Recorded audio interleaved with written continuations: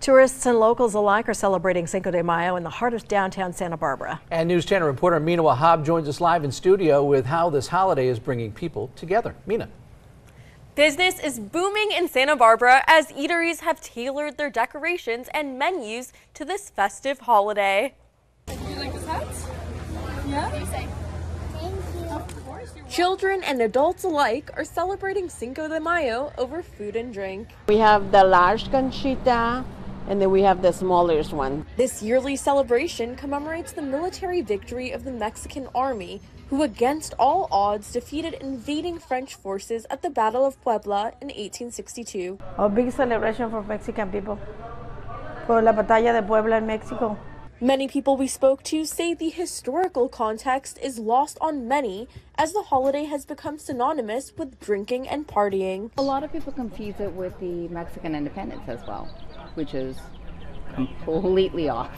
Yes. In Mexico, they do not celebrate it the same way as the Americans do, which to my understanding is largely with a lot of tequila and probably tacos. But locals say it still brings the community together and allows people to appreciate the richness of Mexican cuisine. Really drink a lot of tequila and shots of margaritas and tacos. Especially the college kids for Cinco de Mayo, it's one of the biggest places to come, get margaritas, get your favorite Mexican food, things like that. So it is such a fun culture here. Restaurants like Elena's Kitchen is offering special pastries decorated in red, green, and white to represent the Mexican flag.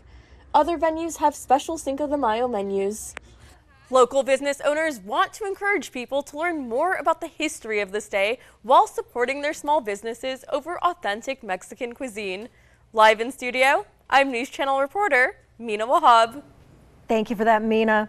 Other Mexican restaurants are also seeing a boost in business today. Los Arroyos in downtown Santa Barbara and Maíz Picante, a new site on Upper De La Vina in Santa Barbara. Actually, on Upper State Street, there's another as well. Both have special menus today, special prices, and both are expecting larger crowds to come in.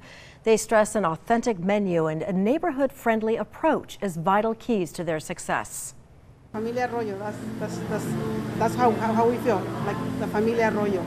Yeah, this is like to be like our second home, and customers is like familia. But I think in order to survive Santa Barbara, you need the support of the community in order to get through and really survive here. And yeah, this place has been amazing, but I really do want them to make it because their food's fabulous, the ambiance.